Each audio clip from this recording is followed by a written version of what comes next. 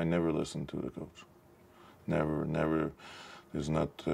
I never accepted that one coach would send me out there, and because most of them have no clue what it is like to get into a fight, and most of them never did, and I don't know many that did. So I always did what I thought was best for me and for my teammates. There's always young kids try to get me mad and or just little bullies and try to they would throw racial slurs at you, and it would aggravate me, and I would want to fight them after school. You know, I would wait for them after school and fight them. But soon enough, I realized I couldn't really do that, and it wasn't right to do that, and to beat up on people. And to me, it was always a battle. You know, you get in a battle, you know, you're hitting some guys, you're trying to intimidate guys. You know, and another guy comes and you know, kind of jumps you. You know, before the rules were different, so it happened pretty fast. A guy would come after you and get in your face right away, and you know, start a fight. And it wouldn't take too long. You know, and now guys square off a lot, you know, so it's a lot more stage fighting than spur of the moment action fighting.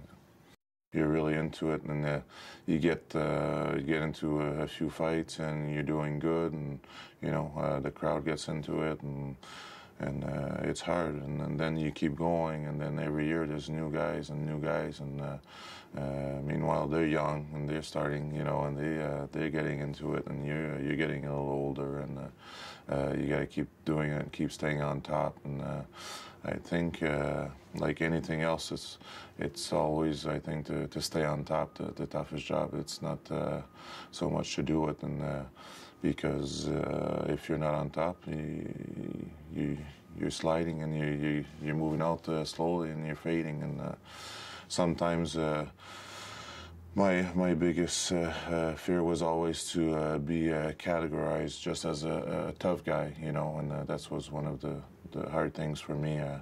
I always practice my skills, and I always want to be able to play and score a few goals. You see the fear in some of the guys. I mean, some of the guys were smaller, and so obviously, I mean, they were a little scared. And the team I played on was a big team.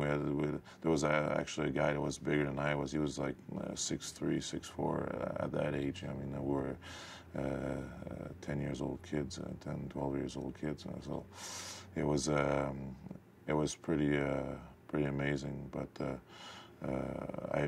that's when I realized that, you know, you can intimidate, you know, with your body and body checking, and that's where I really found that that caught my attention and made me want to do it more. You know, it was always hockey related, never to be out. Not if I was on the street, I wouldn't want to be like that, you know. And I want to walk around and scare people, you know, and I don't want people to be scared of me that I'm going to hit them or something like that. You know what I mean? So it was always in the interest of hockey, being a hockey player. The margin of error is really small when you get to the NHL. So they might give you one shift with some of the best players. You know what I mean? And you either got to do really good, or if you don't, or do anything to impress them, you're most likely not going to get a chance again. And then they'll start putting you in a different category, you know. And but I always thought I did pretty good, and but I realized real fast what they wanted me to do, and they wanted me to get out there and fight guys and intimidate more by fighting and by body checking guys and fighting. So soon enough, it was a disappointment, because to me it wasn't so much playing hockey anymore, like I was doing when I was in the American League, and scoring goals and playing in different situations. So you have that fire in you, and you feel so involved, and then, you know, you get a little older, and they're playing the young guys, you know, on the team, and they're playing the goal scorers more, you know, so they can go out there and get their goals, and you end up getting less and less ice time, and that's when it becomes hard. But it's different. I mean, like I said, it always changes. I mean, the more I play, the more I get out there and get involved, the most likely I'm gonna get into a fight. You knew that, you know, if you go out there, intimidate guys, and, you know, hit them, somebody soon enough would come after you.